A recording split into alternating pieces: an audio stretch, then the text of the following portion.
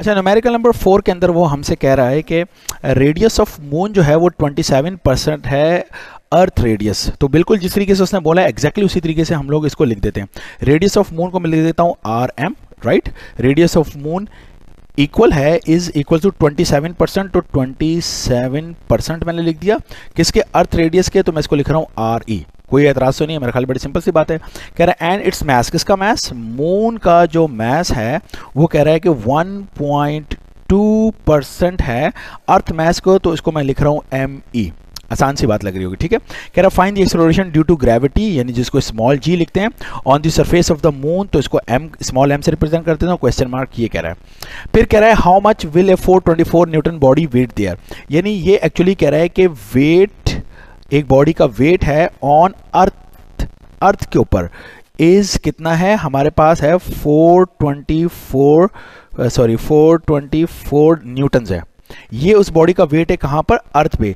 तो वो हमसे कह रहा है कि वेट ऑन मून कितना होगा। ये इन इस वर्डिंग्स का मतलब ये बनता है, ये जो लिखा है ना how much will A 424 Newton body weight there, तो 424 न्यूटन की बॉडी का वेट वहां पर कितना होगा, वहां पे कहां पे, मून पे कितना होगा।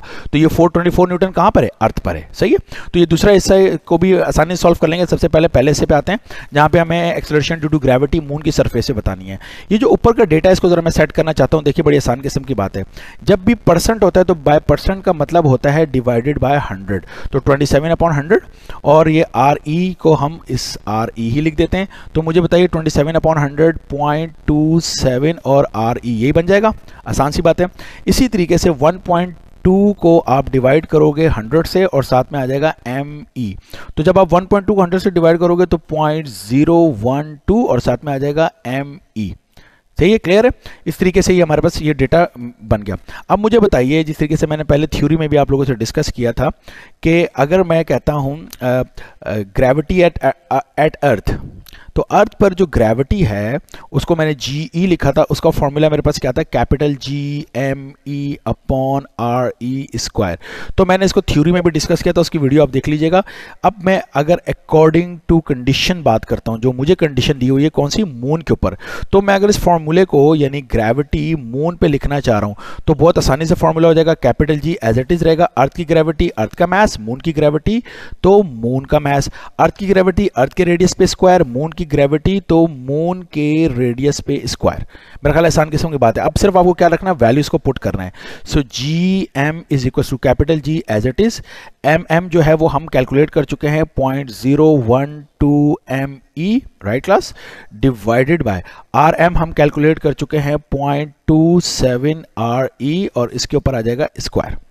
इसके बाद जी, इसके बाद आप क्या करेंगे, सॉरी जी एम जो है वो हमारे पास क्या हो जाएगा, ये नंबर 0.012, फिर ये कैपिटल जी लिख लीजिए और फिर एम ई लिख लीजिए, सब मल्टीप्लाई फॉर्म में ना, डिवाइडेड बाय ये स्क्वायर अप्लाई कीजिए 0.27 के ऊपर, तो ये हो जाएगा 0.27 पे स्क्वायर और साथ में ये स्क्वायर आ जाएगा आर ई पे, तो ये हो जाएगा आर ई स्क्वायर। मेरा ख्याल आसान किस्म की बात है। नेक्स्ट स्टेप में आपने क्या करना है, देखिए कि जी एम यानी ग्रेविटी पे जो मून पे जो ग्रेविटी है वो ये नंबर है 0.012 डिवाइडेड बाय 0.27 पे स्क्वायर। मेरे पास एक्चुअली कैलकुलेटर नहीं है इसलिए मैं इसको इस तरह लिख रहा हूँ, और मल्टीप्लाई बाय इस पूरी चीज़ को लिख रहा हूँ G M E upon R E square, ये मेरे पास आ जाएगा। अच्छा, ये पूरी चीज़ किसके बराबर है, तो ये पूरी चीज़ तो अगर आप नोट करें तो क्या ये अर्थ की ग्रेविटी नहीं है, बिल्कुल एग्जैक्टली वही चीज़ नहीं है, G M E upon R E square, G M E upon R E square exactly वो निकल आया। तो मैं नेक्स्ट स्टेप में इसको ऐसे लिखूंगा कि ग्रेविटी मून पर इज इक्वल टू 0.012 अपॉन 0.27 पे स्क्वायर मल्टीप्लाई बाय, और अर्थ की ग्रेविटी क्या होती है, चलो पहले इसको जी ई लिख लो ताकि ज़रा आसानी हो जाए, ठीक है, जी ई ऐसे कर लो। और उसके बाद नेक्स्ट स्टेप में तुम क्या करोगे, 0.012 अपॉन 0.27 पे स्क्वायर, और जो भी आंसर आएगा, अर्थ की ग्रेविटी कितनी होती है 9.8, उसको 9.8 से मल्टीप्लाई कर दोगे। तो मेरा ख्याल है कैलकुलेटर में वैल्यूज़ को रख के कैलकुलेट करना कोई इशू नहीं है, आपका जवाब हर सूरत में 1.613 जो बुक में लिखा हुआ है मीटर पर सेकेंड स्क्वायर ही आना चाहिए, ये एक्यूरेट आंसर है, तो ये आपका आंसर आ जाएगा। तो मेरा ख्याल है बहुत आसान किस्म की बात है, आसानी से ये सॉल्व हो गया। अब इस न्यूमेरिकल के दूसरे हिस्से की तरफ आते हैं जिसमें वो कह रहा है कि आप वेट बताइए मून पे। देखो यार बड़ी सीधी सी बात है, आप फॉर्मूला लिखो, आप कहोगे कि एज वी नो, हम तो ये बात जानते हैं कि जो वेट का फॉर्मूला होता है वो होता है mg। एग्रीड? मेरी बात से आप एग्री करेंगे। अब अगर वेट बताना है तुमने मून पे, तो ग्रेविटी भी किसकी आ जाएगी? मून की। बस दैट्स इट, इतनी सी बात है। तो इसका मतलब ये कि मुझे मून की ग्रेविटी पता हो तो मैं उसको m से मल्टीप्लाई करूंगा, मेरे पास वेट आ जाएगा कहाँ पे? मून पे, मेरा आंसर आ जाएगा। तो इसको हम नाम दे देते हैं इक्वेशन नंबर 1 का।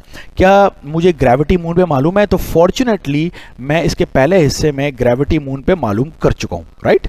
और क्या मुझे मैथ्स मालूम है बॉडी का? तो मैथ्स मुझे नहीं मालूम, लेकिन मुझे क्या है, मुझे न्यूमेरिकल के अंदर उसने वेट दिया हुआ है, तो कोई इशू नहीं है। हमें मैथ्स मालूम करना है, क्वेश्चन मार्क कर दीजिए, आप दोबारा वेट का फॉर्मूला लगाइए जो कि होता है mg, राइट। तो अगर अब मुझे बताओ तुम्हें वेट बताना है अर्थ पे, तो ग्रेविटी भी किसकी आएगी? अर्थ की आएगी। तो वेट अर्थ पे कितना दिया हुआ है तुम्हें? 424, तो तुम लिख दो 424 is equals to m multiply by, तो ग्रेविटी अर्थ पे कितनी होती है क्लास? 9.8। तो तुम क्या करोगे? 424 को डिवाइड करोगे, इस 9.8 को यहाँ पे ले आओ, 9.8 से तो तुम्हारे पास कितना आ जाएगा? m आ जाएगा।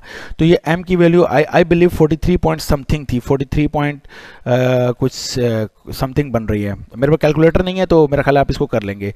तो यूनिट क्या आ जाएगा? kg आ जाएगा। उसके बाद आप क्या करेंगे? So equation number 1 implies that आपने वेट बताना है मून पे, तो मैथ्स आपको मालूम हो चुका है, आप ये मैथ्स की वैल्यू यहाँ पे पुट करें, ठीक है। मेरी बात समझ रहे हैं आप?